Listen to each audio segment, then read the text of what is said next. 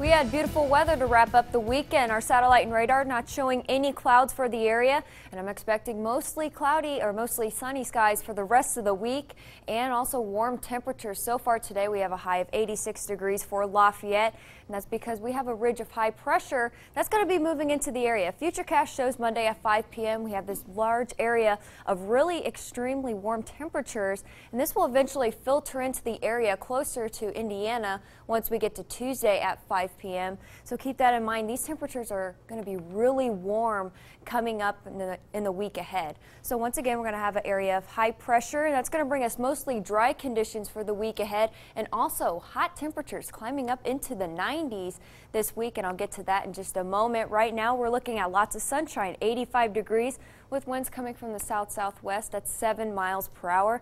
Another pleasant evening ahead. We're going to drop to 78 degrees by 10 with mostly clear skies, and then 72 degrees by midnight with an overnight low of 65 degrees for Lafayette. Mostly clear skies. Overall, it's just going to be a quiet and pleasant evening.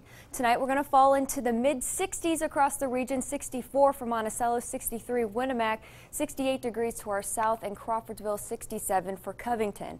Once we get to Monday, we're going to climb up to 77 degrees at 10 in the morning, 84 by noon, 88 by 2 p.m., and then we'll peak at 92 degrees by 4 p.m. in the afternoon with mostly sunny skies.